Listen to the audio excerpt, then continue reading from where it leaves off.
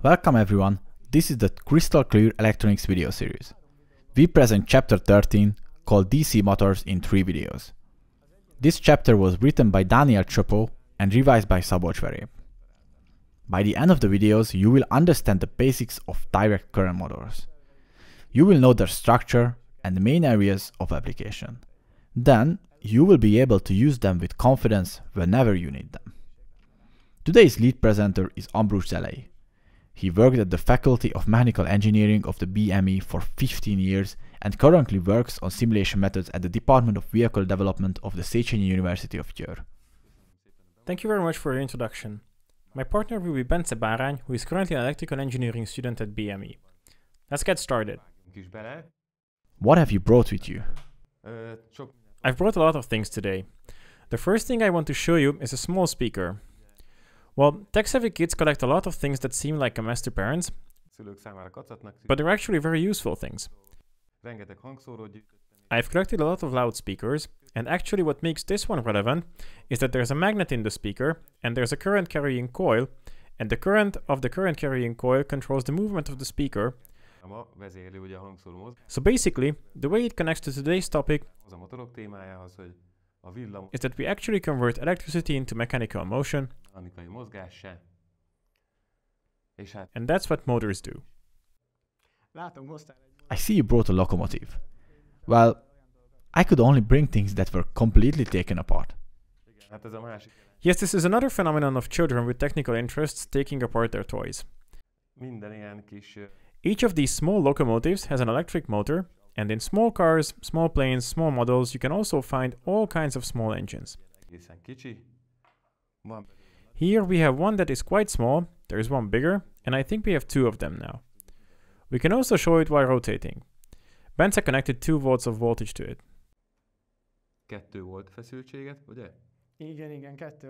Yes, 2 volts, and you can see that as soon as we raise the voltage a little, now we are currently at 3.5 volts, the motor rotation becomes faster and faster. Of course, in the meantime, you can see that the current consumption also increases when you turn up the voltage. Of course, they are only engines from toys, and they're not the only ones we've brought with us. This is a more serious motor taken from a grass trimmer. You can see it in action. Later on, we'll understand what the internal parts of the main components are, and it's very important to note now that this internal structure hasn't changed much over many years since the invention of the DC motor. The basic design is the same, and it also follows that as long as you don't burn out the coil that's in it, you can fix a lot of things yourself if you understand how it works. That's right. Let's see how it works. Yes, let's start with electric motors, which provide the link between motion and electricity, basically based on the principle of magnetic effects. The operation of every electric motor is based on the interaction of 2 magnetic fields. This is the same effect which everyone has probably experienced by moving 2 magnets close together. If the magnetic poles are the same, the magnets repel each other, while different poles attract each other. Let's stop for a moment to clarify some basic definitions about magnetism. A magnet creates a magnetic field. This is its most basic property. I think a magnet is something that many of us collected as children. Where do magnets come from? Magnets are made by combining materials found in nature, known as permanent magnets.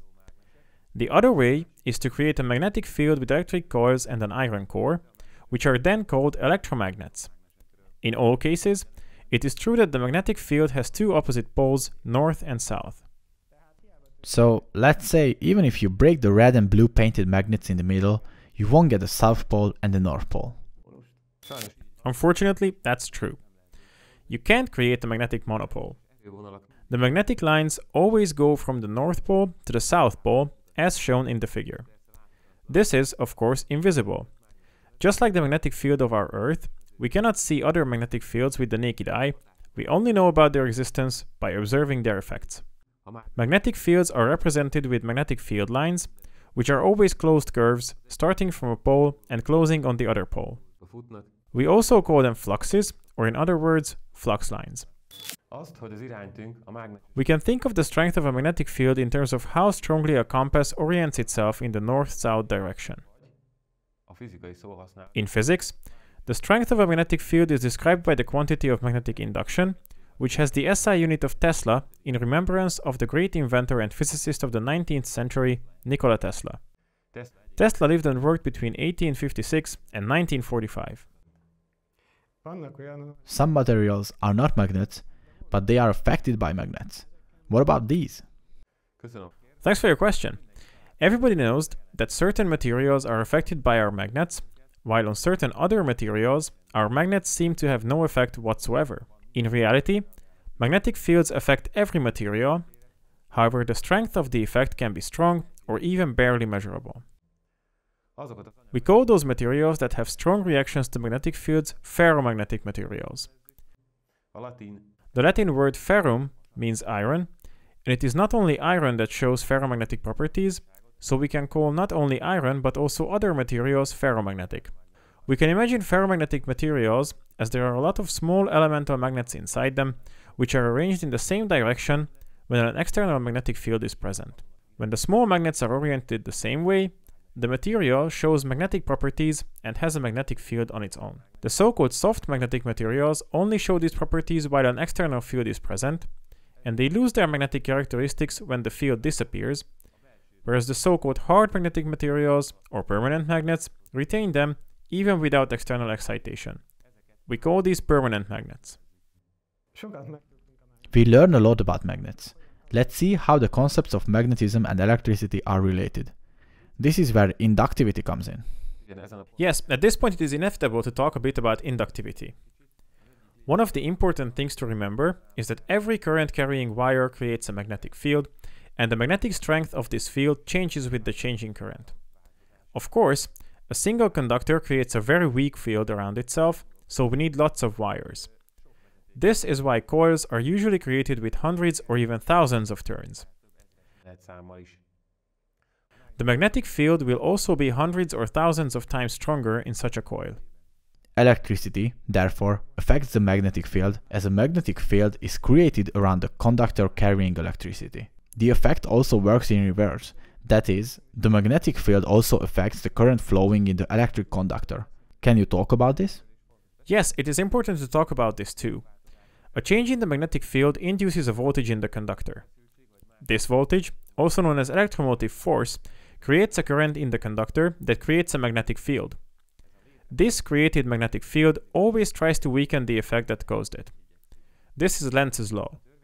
Lenz's law is valid when the conductor forms a closed circuit.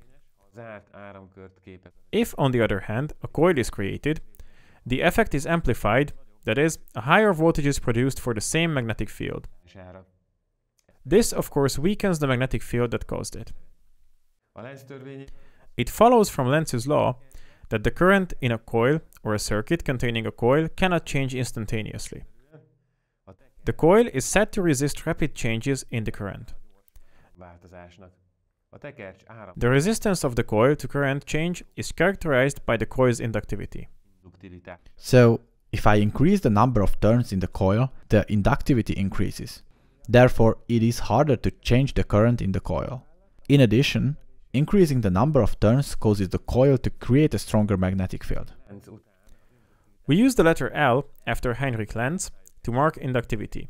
Its SI unit is H and stands for Henry. The higher the inductivity of a circuit, the harder it is to suddenly change the current flowing in the circuit. The inductivity of a coil is primarily defined by its geometric parameters, such as number of turns and characteristics of the material inside. By material properties, we mainly mean the material of the core. There are iron core and air core coils. Iron cores generally have a higher inductivity. Moreover, the inductivity can be adjusted by partially pulling out the iron core. So it is necessary to define inductivity before discussing electric motors, since our motors contain coils and behave like inductive circuits. Yes, and before finishing the video, we will acquire one more theoretical knowledge so that we have everything we need to continue. So let's examine how a magnetic field is created in a small electric locomotive or small motors and what makes the rotating part spin. To do this, let's first recall Ampere's law. André Marie Ampere lived between 1775 and 1836 and was one of the first to investigate electricity and in particular its relationship to magnetic fields. Let's hear Ampere's law. Ampere's law states that when a current flows in the conductor, it creates a magnetic field around the conductor. We have already discussed this. Ampere's law also states that the strength of the magnetic field is proportional to the current. This is where Lorenz's law comes in. In the case where this current-carrying conductor is placed in a magnetic field, a force will be generated in it that is proportional to the magnitude of the current and the external magnetic field. This relationship was discovered by the Dutch physicist Hendrik Antoon Lorentz, so the Lorentz law, named after him, can be written as follows. The force, F, is equal to B times I times L, where B is the magnetic induction, I is the current, and L is the length of the conductor. In this form, the formula is true only if the conductor makes a perpendicular angle with the magnetic lines of force, also known as fluxes. The direction of the force can be determined with the use of the left-hand rule, or Fleming's left-hand rule, exactly, where our middle finger shows the direction of the current, our index finger shows the direction of the magnetic field, and our thumb shows the direction of the force exerted.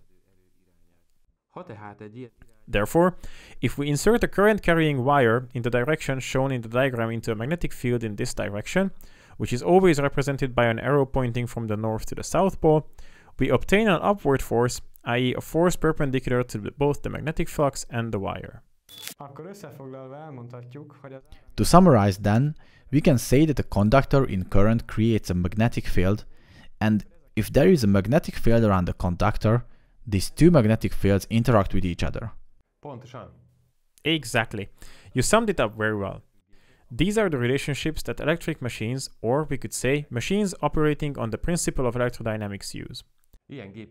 These include electric motors and generators in conventional combustion cars or even dynamos on older bicycles. We don't use them much anymore. That is because today's LED lamps consume hardly any energy, so even with a tiny battery, they can run for quite a long time. However, in the past, LEDs were replaced by incandescent lamps. They consumed much more energy, so you had to produce energy permanently. Let's take a look at how such a dynamo works. If you rotate the dynamo, you can measure the voltage it generates with a multimeter. In this case, it is between 50 and 100 milliamps. Of course, a bicycle wheel spins faster, so you can achieve a higher voltage. With that, we thank you for your attention, and in the next video, we will review how to build a DC motor using the theoretical knowledge we have just heard. Bye! Goodbye!